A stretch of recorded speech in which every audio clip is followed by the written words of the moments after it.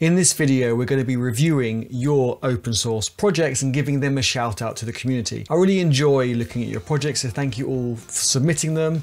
Let's have a look at them and learn together. But before we get started, yes, of course, give this video a thumbs up, subscribe down below, all that usual stuff. But I want to give a big thank you and a shout out to someone in particular in our community. In my last video, I reviewed an iOS project. I don't do that. So I made some guesses and assumptions about the project which were incorrect. And I did say comment below if I was incorrect. So I want to say a big thank you and shout out to Andre. Not only did Andre correct my mistake, but also said it in such a constructive way. And that's really important about open source. It's important to give feedback. And if people are wrong, to add improvement, add value and correct them, but not in a way that it makes them feel silly or stupid. So this was brilliant. Andre, hopefully I'm pronouncing your name right, said, ex-iOS dev here. If I remember correctly, the Xcode proj and XC workspace are pretty important folders and should not be removed. I thought these were like .idea folders that IntelliJ or PHP Storm create, so I thought these shouldn't be added to the project. But apparently they're quite important. And then also I was wondering why there was Ruby in an iOS project. So Andre continues to explain the 0.3% Ruby is used because of cocoa pods. And then also added the timestamp in the comment. And I really like that. So thank you so much for providing the feedback to us and the communities, and we all can learn and get better together. Now onto the reviewing. Let's go to the bottom and start with the oldest one first. If you want your open source project reviewed, don't forget to submit an issue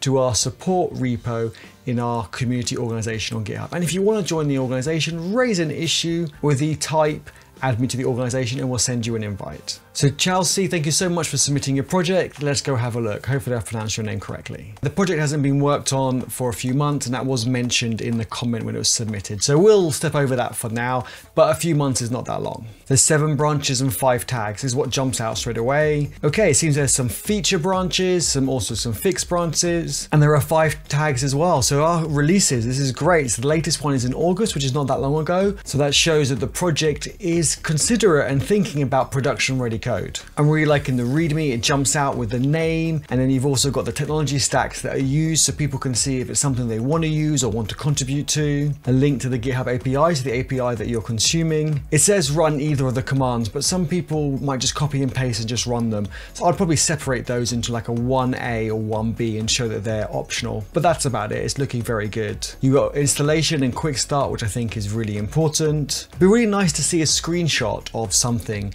even if it is the command line or the actual output. It does say go to localhost 3000 in the browser, so I'm pretty sure there is a front end for this. It'd be great to have a screenshot in the README. So anyone watching, if you want to get your green square on GitHub today, raise an issue on this project, and they suggest that they should add a screenshot to the README. Really like the description, resume builder for your GitHub profile. Let's go try it out. Enter my username. I like this page, it looks really good. Generate resume, loaded really nicely, really slick, was fast. It looks really nice. You got 7 issues, so it shows that the project is active and things are being logged, which is really nice for people who want to get involved so they can see the type of conversation that's going on. 28 closed pull requests, really nice. It shows that you're using pull requests and things are being reviewed correctly. The last build from July has failed, so it's really good that you're using CI. So it shows you're using CI. Let's have a look at what CI you're using. The deployment failed. That's fine. I'm sure that's something you're looking into. You're not using GitHub Actions yet. I'd highly recommend using that. On GitHub Actions, you could use your build command just to check that the project builds successfully. That could be one of your steps on CI. You're not using a project board. That's fine. You don't have to. If you feel the issues are enough, then you don't have to use that. Project boards are quite visual. As you know, I like going to the Insights section and to the Community tab. You do have a license, which is great. You don't have a code of conduct and you don't have a contributing file, which I think will be very useful. And then the issue and pull request templates are useful as well. I would suggest starting off with something simple, but definitely start with the code of conduct. Don't forget to go raise an issue on this project with some of these items. Overall, the project's looking really good. I like it that you've got a link so people can go and play with the demo. I still think it could do with a screenshot in the README. Maybe even an animated GIF of someone visiting the site, putting in their username, and then generating the result. Let me put some of these notes down.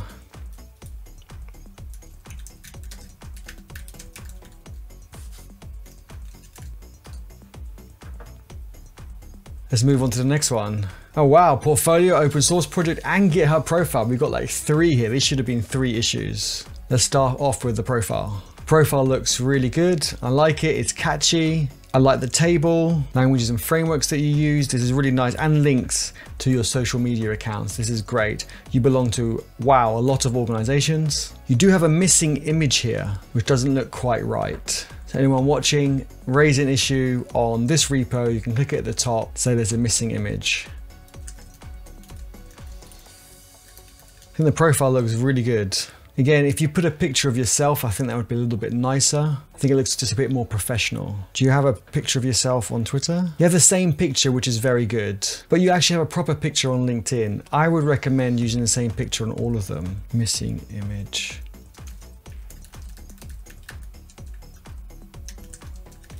Okay, let's look at the next open source project. 1 branch, that's fine. No tags, maybe it's not ready for release yet. Last updated 5 days ago. Okay, it shows that it's active. The .idea folder shouldn't really be committed. This is the cache directory created by IntelliJ. Any of the other JetBrains products like IntelliJ, PHP Storm, or PyCharms, I think it is for Python. Is it PyCharms?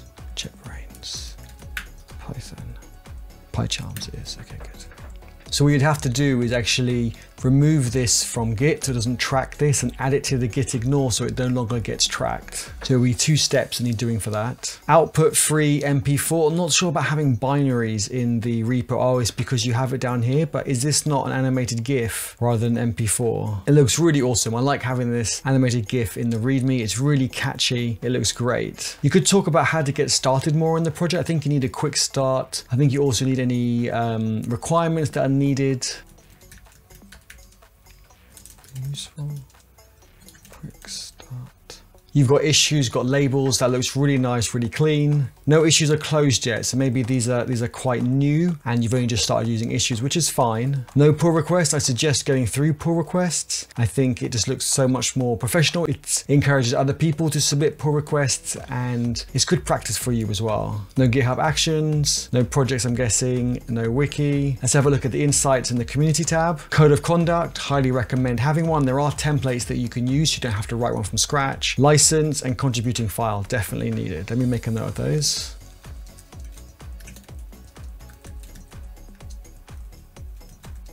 You've got a description, you have no link to a deployed version, which is fine because there might not be a deployed version, and you have no releases, which is also fine. It still might be in beta and you haven't created any releases yet. Yeah, all in all, this is a really impressive tool. Really looking forward to seeing what happens next with it. The next project is Shark Quiz. Animated GIF in the README always catches everyone's attention really good. It's a math game, okay? Let's see what else we see. Last commit was yesterday, okay, really active. We still know it's active. It's got a description, it's got topics, it's got a license, it's all written in Java. Project, I think that's NetBeans.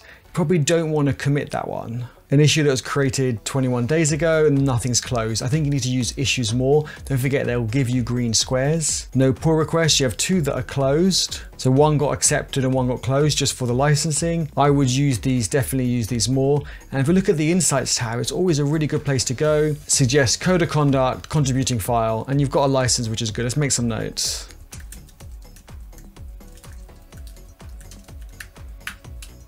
I just noticed it's marked as a template project. I'm not sure if that's meant to be correct. If it's an active project, is kind of the concrete project, just like an inheritance. Are you going to create more repos from this project? Template repos are really useful if you want to create more projects from that repo, but it looks like this is the concrete implementation, and I don't think you'll be extending this, as it were.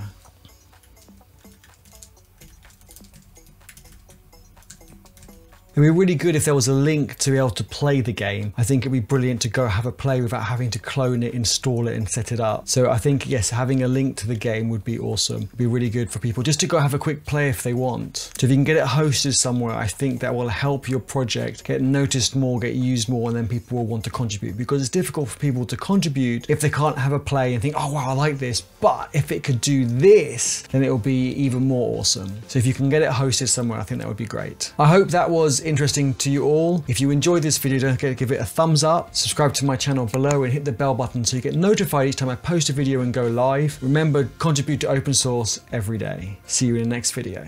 Andre, on the one of your steps on any of the other what are they called? JetBrains.